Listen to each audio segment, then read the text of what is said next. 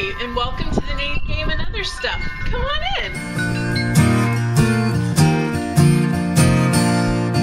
Scissors and string. Soon it will be spring. Hi everybody, and welcome to the Knitting Game and Other Stuff. This is episode 76, and I'm calling this one Birthday Presents. So, I'm Leslie, your host of the Knitting Game and Other Stuff. And if you want to get in touch with me and figure out what I'm doing, what I'm up to, I'm on Ravelry, Twitter, Pinterest, Plurk.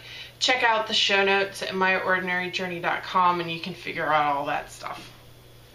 So, let's get into it. I've been gone for a few weeks, so let's welcome a few new folks. We've got Nana Pay, and that's Carol. Cat's Straight, that's Kat. And, sorry, I was looking at my daughter. Fun for Tracy, and that's Tracy. So, hi everybody, and welcome to the Knitting Game. I'm trying to be a little bit more proactive in the forums.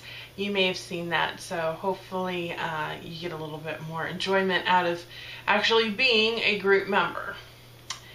You know, they always said, you know, the old, well, I guess they use it nowadays, the American Express commercials, membership has its privileges. I don't even know if that's really true anymore, but hey, sounds good. Alright, so we didn't have any birthdays last week, so it was kind of like, I didn't miss anybody because I didn't record. I did do the show notes last week, I just didn't record. Life has been getting in the way. Darn life. It just, work and all that good stuff. So let's start off with some birthdays. We've got Strickland 66, and that is Michelle. Knitter 2, that's Laurel. Sabrub, Sabrina. RC Hall, and that's Rochelle. And Peachy 1751, Peg. So happy birthday, guys. Like I said, birthday presents. So shout outs, announcements, general chit chat and whatnot. Yes, I was out a little bit last week. I didn't get to take the train at all last week because the coworker I have, she was out of town, so she couldn't pick me up from the train station, so I had to fend for myself last week and drive up. So I was kind of in a mood all week, and with my back being it's still not right. It's better though, which is good. I actually went for a walk last night, and I posted the details of that. So it was sad. It was pretty pathetic, but at least it's a start. So my block where I live is a half mile. It's 0.55 miles around, and it took me a total of 12 minutes, and that it does include stopping to pet a dog and turning off the little phone app thing that was tracking me. So, and I'm going to remember this episode so that you can see. I'm going to keep my hands up here. I'm going to raise the roof a little bit because I realized last week when I was showing you things, the last show, right, I had my hands down here and I thought you could see. No. So I'm going to keep it up here so y'all aren't like trying to crane your head to see something that is not there, right? So nobody wants that. That's kind of crazy. So this week was a little bit better. Yesterday I got to take the train up, and that is always a magnificent thing. I am just loving the train. It just makes my life so much easier. So yesterday I was able to get up, get dressed, get ready to go, get to work, do an 8-hour day, come home. I got to see my husband and son before they went off to the gym. I got to see my daughter. So I started dinner, and I made this riff on like beef stroganoff, and instead of like the beef cubes, because they're never tender enough, I made these beefy onion meatballs, and I did that. So here's a quick little recipe. You take a pound of beef, a pound of pork, You put it in a bowl. You take thing of onion soup mix, another dash or two of dehydrated onions, salt, a little salt and a little pepper, and a squeeze of ketchup. You mush it all together and you make these, like, you want to make littler meatballs. So they're like bite-sized, not big ones, because that takes forever to cook. And I cooked mine on 425 for about a half an hour, and I just kind of rolled them once. Then what you do is you take a can of, when those are in the oven cooking, you go for a walk for about 12 to 15 minutes. Then you come back and you start the gravy, which was a can of French onion soup, a can of golden mushroom soup, a can of water, a can of mushroom stems, and a block of Philadelphia cream cheese. And that's the sauce. And then you start and you boil some noodles. So you do like the big egg noodle, extra fluffy egg noodles, and you boil those until they're done. You drain them, you put them back in a pot with a stick of butter and probably about a tablespoon of chopped minced garlic, or if you have garlic powder, to taste. And the meatballs come out a little salty, on the saltier side, so you don't have to put any salt in the gravy or on the noodles or in the peas or vegetable of your choice. And that was dinner last night. So I got home from work, started dinner, went for a walk, I came home, finished dinner. I was like finished eating by the time my husband and son got home. I was sitting there watching the football game, enjoying life and knitting. Hey, I had time to do that. Not to mention the time I got to now on the train, so that was really nice. So that's been the week. So this week has been a little bit better, and obviously it is 3 o'clock in the afternoon and I'm at home, so that means I took the day off. Well, I took the day off because I was supposed to work Sunday at work, but my schedule got changed. So I was supposed to work Sunday at work and then have today off like my Sunday. Well, that didn't work out. So, and I'd already made plans for today. So I just took the day off. I took a day of PTO and I played hooky today. So I went and I got up this morning. I went to Panera and got a breakfast sandwich. And oh, how did I start the day? So I come out of the room and my daughter says, "Hey Mom, you've got something in the microwave." I'm like, okay. So I come downstairs and I open the microwave and there's a cake, a birthday cake with a big 3 and 8 in it, and there's cards on the inside of the microwave. So my husband, unbeknownst to me last night when he and my son went to the gym, picked me up a birthday cake, birthday candles, and cards. So I had this cake this morning to look at. I haven't had any yet.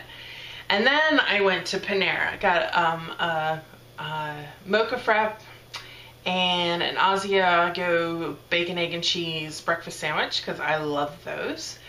And then I came home and I ate that and I watched the end of The Fifth Element. And then I went and got my husband from his office. So we had planned to do lunch together. So I picked up him and 3 of his co-workers. And that's always fun because he works at the FBI Academy at Quantico. So he has to put me in for like this visit request and everything so I can get on the Academy compound. So I picked everybody up for lunch and we went out to a Japanese restaurant near base, near Post. And there I met a very generous contributor to our guild. She donated a never used, it's not brand new, she bought it back in the early 2000s, but it's never been used, never been put together, Ashford Traveler spinning wheel. So she donated it to the guild, so I picked it up. And then we had lunch with my husband and some of his coworkers. And then I took them back to their office and I kind of hung out with my husband for a little bit. And I got to see where he worked and he does all the magic, where all the magic happens. So that was kind of neat to be back on base and seeing people with M16s and rifles and hearing the sound of small arms fire. It kind of takes me back about 12 years. Takes me back. So after I finished that, I came home and I set up to do today's show. And once my son came home and I knew the dog wouldn't be barking, I'm recording. So here we are. So yes, today is my birthday. So that's why it's called Birthday Presents. Now, my husband, he is very aware of my habits and my likes and dislikes. And this guy, he'll buy me a couple ounces of cashmere. He does his research. So one year I got like this luxury box of fiber. I have yet to spin it because I'm terrified to, because it's like really nice stuff. So you like baby camel down and cashmere, like real cashmere, and a whole bunch of stuff. Then one year he got me a luxury grab bag of yarn from Webb's. Then he has bought so many knitting books for me that I don't even have to keep a list on Amazon anymore. They just recommend books for him to buy me. And this time it kind of backfired because he bought me a copy of Knit to Flatter, which I'd already purchased. So I am now the proud owner of 2 copies of Knit to Flatter by Amy Herzog. So what am I going to do? I asked him if it was okay. If he wanted to return the extra copy, great. But I asked him if it would be okay if I gave away a copy, the extra copy of the book, to one of my viewers. So here is what you have to do. You have to go to the Knitting Game and Other Stuff group on Ravelry and answer the question of what pattern in Knit to Flatter you would like to knit and why. Personally, I have to say, this is the squared, I think it's called the square cardie, this one down here at the bottom in the brown. I like that neckline for some reason. So it could be something like, I like the neckline, or she's got one here with a cowl. I like the cowl neck, or I like the length or the shape of the sleeves, or where it flares or where it bunches up. Just something about the pattern that you like and which one you would like to knit the most.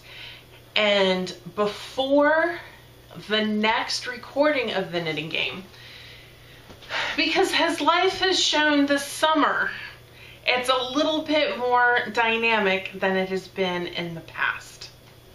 So the next time I record, that's when I will give away this copy of Knit to Flatter. So go answer the questions on the forums.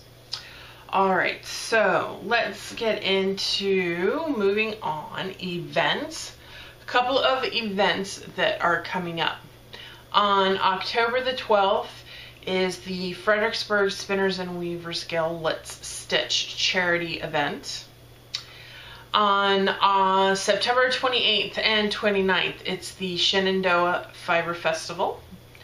And October 5th and 6th will be the Virginia Fall Fiber Festival. So we're getting into festival season, and cooler weather had been here and then it left, and then it came back again and then it left. So it's horribly hot tonight.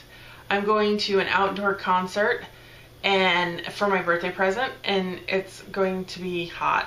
Thankfully, I sprung for the tickets under the pavilion, so I'm not like out in the open, but still, it's going to be warm.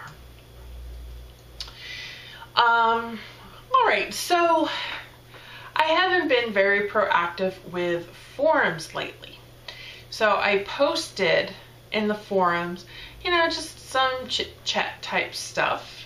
And one of the forum posters asked if I could explain what the Knitting Game was and or is, and I would be glad to do that. So I will be right back. And we're back. Okay, sorry about that. So the knitting game. What is it? What was it? What it originally was intended to do was for me to be able to take a book like Knit to Flatter and pick 5 patterns out of the book. And I would put these patterns up for a vote, and the viewer would vote on which pattern that they liked the most. Now, what would happen is the next week I would announce the winner from the, it's a head-to-head competition. So I would only like release 2 patterns at a time, and the winner from the first week would move on to the second. The winner from the second week would move on to the third, and so on till we got to the 4th round, and then the ultimate winner would be a pattern that I would knit for the show, and I would talk about like some of my likes and dislikes. I would sometimes give you all the opportunity to vote on the yarn I used and different aspects like that. And then I got a lot behind on projects and I got overwhelmed. So I tried to pick knitting games that were a little bit longer term. So instead of, you know, every month having a new winner and trying to knit something that may have been too big of a project, I decided I would have you guys help me rank my patterns that had been gifted to me. So the winner of that one was the Vittorio shawl, which is this one right here. So this one I finished, you know, not too long ago. But that was like an American Idol style knitting thing, or knitting game, where folks would vote every week, and the 2 lowest tally voting getting patterns, I would send one off the show. And we got to the end of the American Idol style voting round, and that's where the Victoria won, and I knit that, and yay, that one got finished. So I was still a little bit bogged down with projects, and my most recent type knitting game was I asked the viewers if they would like to see me knit to 0. Yes or no, should I do it? And it was a resounding yes. So I have been, for the majority of the year, knitting to 0. So I either have to knit it and finish it, or I have to frog it officially. And we just never go back there, and we never speak of those things again. So that is where we currently are right now. That is where we are, and I am knitting to 0 in theory. And I'm getting there very slowly but surely. I have had some fall downs. I cast on and knit in a month the Hitchhiker, and I loved it, and I felt like I just zoomed through it. And then I cast on a hat for my daughter, because it was under the purview of design. If I'm designing something, the consensus is that it is not against my knitting to 0 goal. So if I'm designing something, I can knit it. Alright, so that is the knitting game. So the last pattern to win an honest to goodness knitting game, where it went up each week against a different pattern, was the exotic draped ruffle. And it's been in my queue, it's been sitting there, it's been a knitting game project that has languished, that has just sat there, and I haven't really done anything with it. But because it made it onto the show notes, I consider that as one of the projects that I had to choose from to either knit it or frog it, or just say I wasn't going to do it, or what have you. So I technically consider it against my knitting to 0 goal. So I started it. I started it on Sunday, because I realized I had nothing to knit on the train. I am not going to knit some complicated lace piece. Even the Downton Abbey gauntlets were a little much for train knitting. So I had to find something like socks where I was just knitting in the round, or a very simple pattern that was easy to memorize and repeat. So I decided that I would pick up the exotic drape ruffle. Now I originally started with one yarn, didn't like how it was coming out, so I frogged that and started with a different yarn. And the yarn I chose was some hand spun. Now this is some hand spun I did probably a year ago. Y'all might remember it. It is called Little Fishes. This is yarn, I got this from the Spunky Eclectic Yarn Club.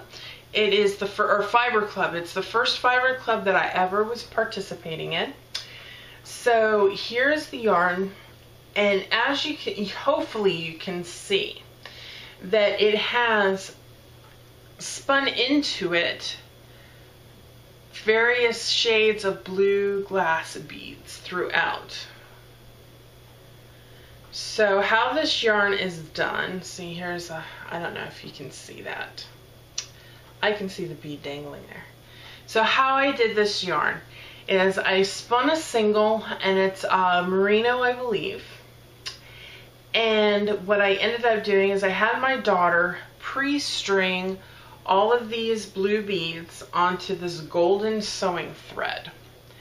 And basically all I did was I applied the single with the sewing thread, and I fed the blue glass beads up at different intervals into the yarn as I was plying it.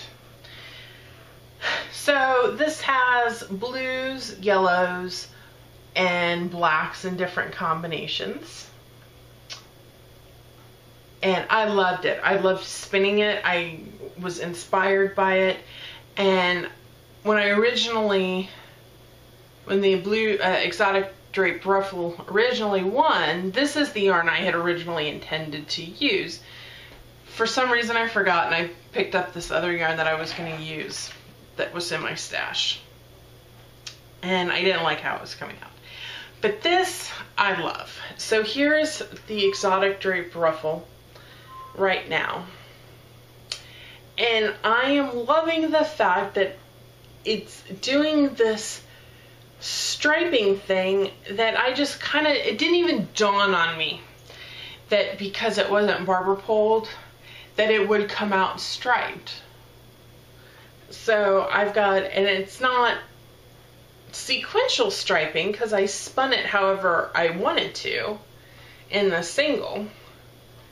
So I've got like little pops of, like here, there's this little pop of yellow out of nowhere.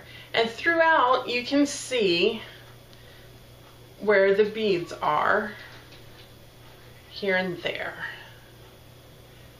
And when you look at it close up, like I can see close up the gold thread, but when you look at it at a distance, it just looks like it's kind of striped.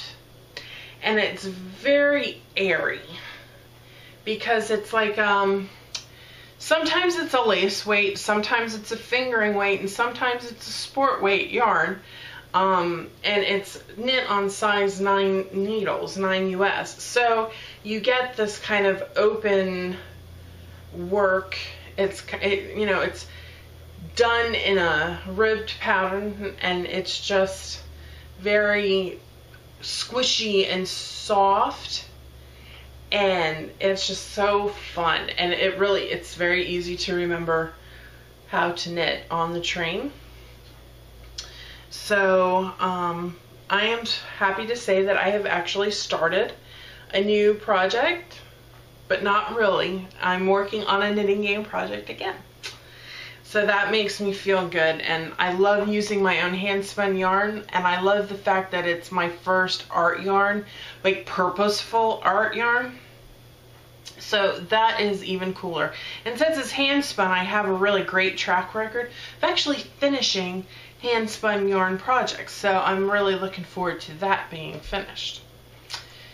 So that was an update of the knitting game, and now I'm going to move on to some other stuff. So what else am I working on?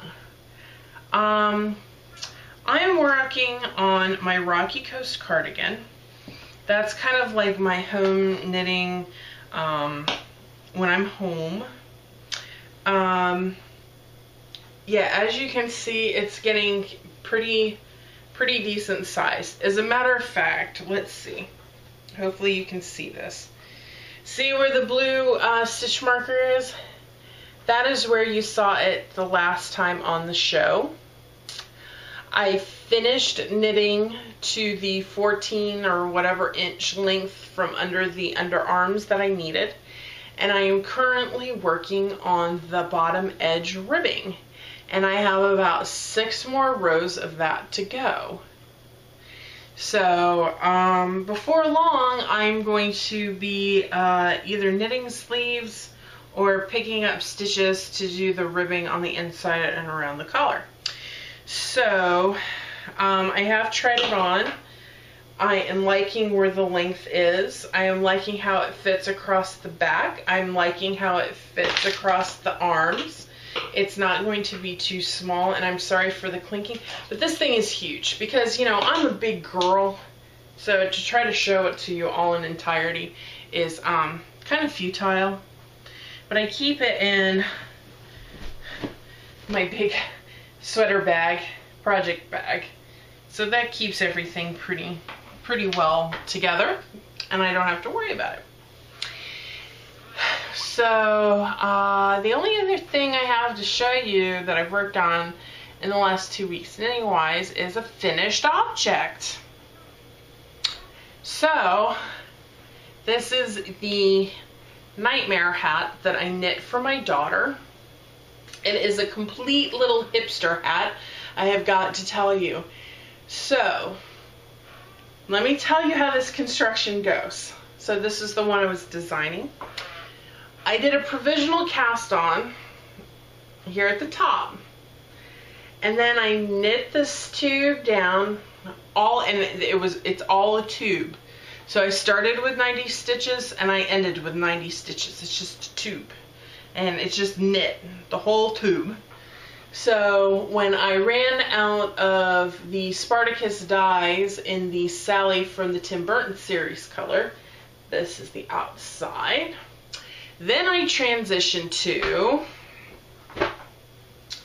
this wonderful blue-brown kind of color from Wild Hair Fiber Studios. I picked that up at Spin Quest, and I knit that down until I had a little bit more yardage on this. I had 460 yards of the Wild Hair Fiber Studios, so I had a little bit left over. So I knit till it was about the same size as the Sally from the Tim Burton. Maybe a little shorter, but that's because I didn't want this to show on the outside at all when you had it the other way around. And then you just take it at the bottom when you finish, you do a loop through all the stitches and you pull it tight, and then you close up the top of the inside. Then you pull that through to the outside, and then you pick up that provisional cast on with extra stitches, with extra yarn.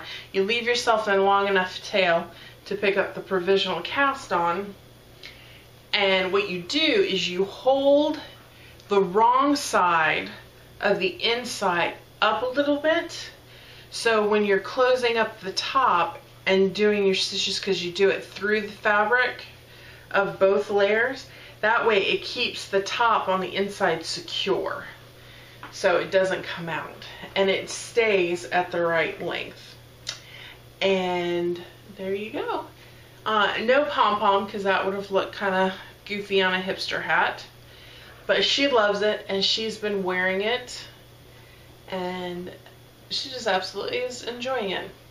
And what I did is I held the yarn double, and I used US 9s and it's a fingering weight yarn. I held them double on both the inside and the outside to give it a little bit so it wouldn't pull quite so much and give it an interesting color pattern, because you can kind of see where it goes pink, brown, green, blue, pink, brown, green, blue. You can kind of see where it has pulled a little bit, but that's okay. So that is the hipster nightmare hat that I knit for my daughter. She loves it, so that's all that matters. And let me tell you, it was fun to knit because it was just all knitting. So in timeout, I still have the Downton Abbey mystery, the gauntlets. So once I finish the draped ruffle, and once I finish the Sayuri sweater and the gauntlets, I'm done with the knitting to zero thing, which is good because Christmas knitting is coming up. And I might have to say, well, I'm not knitting to zero anymore, I'm stashing to zero. We'll see how that goes. I've been throwing that idea around with just using what I have in my stash, because I have a crap ton of sock yarn. That is a literal measurement, a crap ton of sock yarn. I have three sweater quantities worth of yarn, so I can do 3 sweaters, tons of socks, a couple of shawls. I think I'll be good. Plus I have more fiber than I could ever hope to spin. So if I run out of yarn, I'll just spin some more, which takes me to spinning. I didn't bring the bobbin in here right now because it is such a fine, I don't want to fiddle with it too much, but I am spinning the Spectrum Poonies from Gourmet Stash, and they go from black to dark gray to a light gray, and then red, yellow, orange, blue, green, indigo, violet. And I am spinning those like thinner than thin. Like there's some parts where I have no idea how they're staying together. That's how thin they are, like thread thin, thinner than sewing thread thin. Those Poonies want to spin thin.